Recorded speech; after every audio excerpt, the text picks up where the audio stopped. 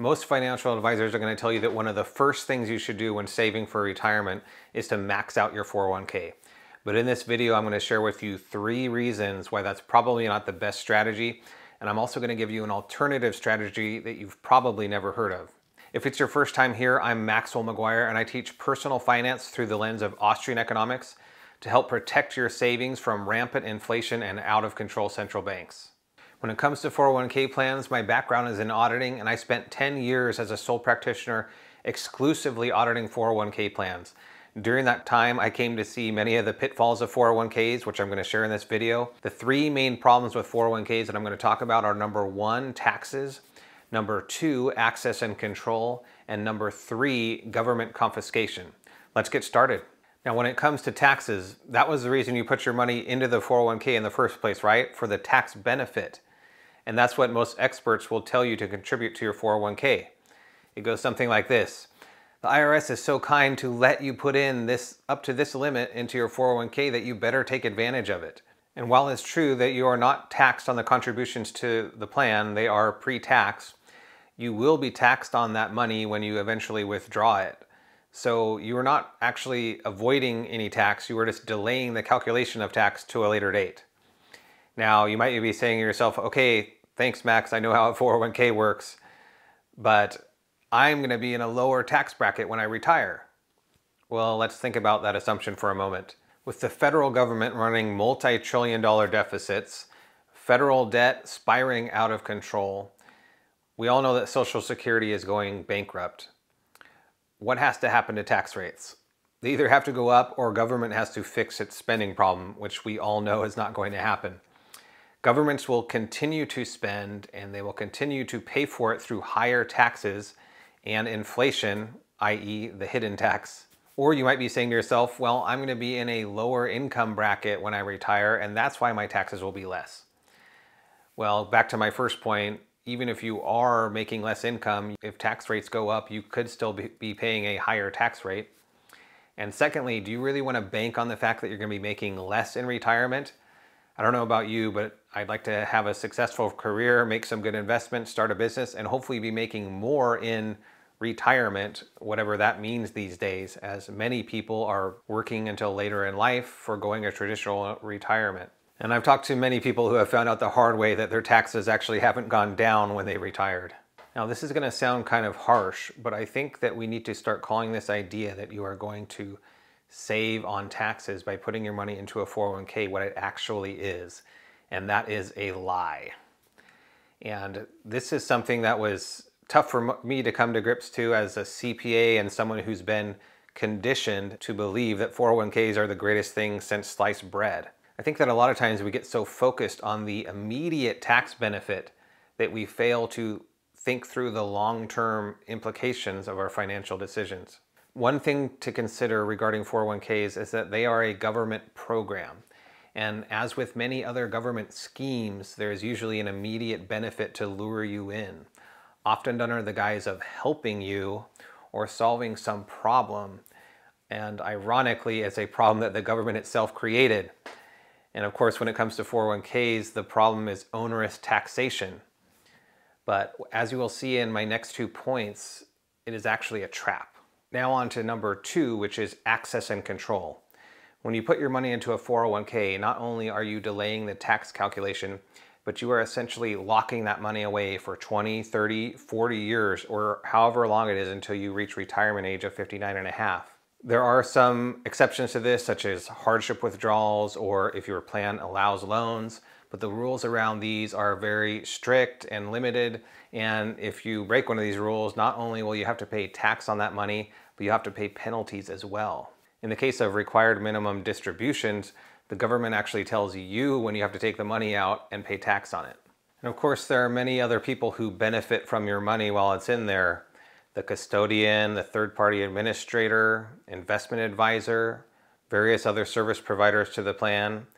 They are all getting fees that are being charged to your account. The 401k industry is a multi-trillion-dollar industry, and believe me, Wall Street and the big banks love the steady flow of passive funds that come in through 401k plans. Which brings me to another point regarding access and control. You are only allowed to invest in the limited number of mutual funds that your plan sponsor selects for the plan. Not to mention that most participants select the default investment option or equally split their investments between the options, hoping that they'll be okay because they're diversified. As a small aside here, I'd like to talk about the difference between saving and investing. Many people talk about saving for their retirement in their 401k, but that's not actually what they're doing. Saving by definition is putting your money into something that has little to no risk of loss, whereas most people who are putting their money in their 401k are putting it into stock mutual funds or the stock market, which is investing. And that is fine as long as you're aware of what you're doing. But you have to understand that investing comes with a large risk of loss, despite what you may have been told that stocks only go up. And of course, with the 401k plan, that risk of loss falls directly on you. On to problem number 3, which is government confiscation. Now, you may have heard rumors before about the government taking over 401ks or IRAs, and most financial pundits will tell you that these are just crazy conspiracy theories and that the government has no intention of coming after your retirement money. But let me ask you, after the past 2 years, how many things that were supposedly crazy conspiracy theories have become true? Quite a few, I think. Consider the mandates and restrictions that we have on us now. Many of these were wild conspiracy theories just a year ago. Something else you need to understand is that from the government's point of view, the money in your 401k is not yours. It's partially theirs because they've been so kind to allow you to put it in there without paying tax on it. So to them, it represents a large pool of unpaid tax, which also makes it the lowest hanging fruit.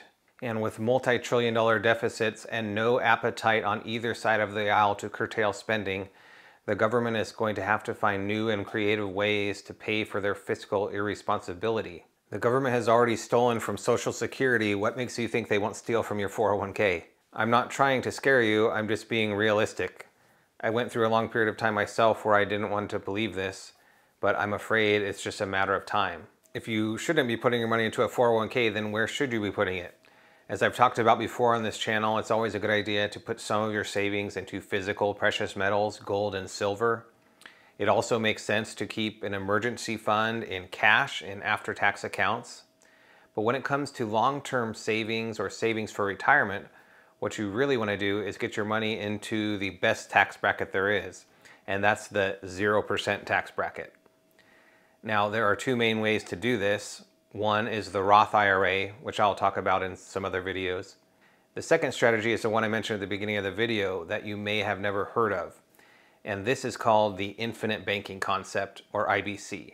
I'll be diving into the details of IBC in future videos, but for now, understand that it uses dividend-paying whole life insurance as the ideal savings vehicle to accumulate tax-free wealth and still have access to your capital, which allows you to become your own banker, as written about by Nelson Nash, who brought this idea to the forefront and was a student of Austrian economics.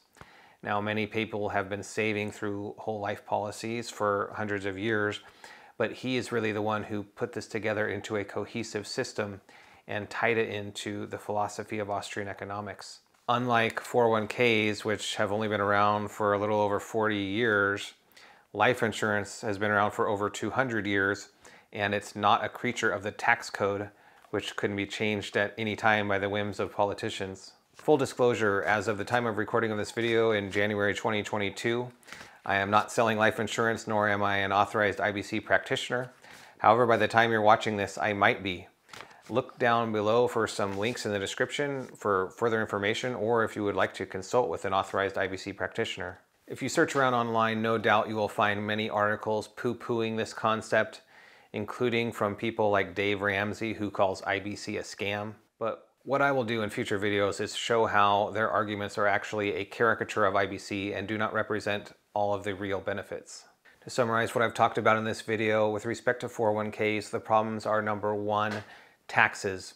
You were told to put your money in the 401k because of the tax benefit, but in all actuality, what you are doing is delaying the calculation of the tax to a time which your taxes are most likely to be higher, not lower. Therefore, the whole premise of the 401k is based on a lie.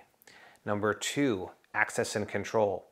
What you are essentially doing is locking up your money for 20, 30, 40 years while many other people benefit from your capital besides you. In addition, you are limited in your investment options and putting your savings into significant risk in a heavily manipulated stock market. Number 3, government confiscation. Governments see your 401k as low-hanging fruit, and it's better to find ways to get your money out of the 401k into 0% tax brackets while you still can. The infinite banking concept, on the other hand, allows you to accumulate tax-free interest, gives you access to your capital, and best of all, it's outside of the banking system, is not a creature of the tax code, and it's paid out by life insurance companies who have been around for hundreds of years and are obligated to pay you through contract. I'm going to be doing many more videos on IBC and other Austrian-approved investing and saving strategies. If you like this video, please click like. If you're not subscribed, please consider subscribing. I look forward to seeing you in the next video.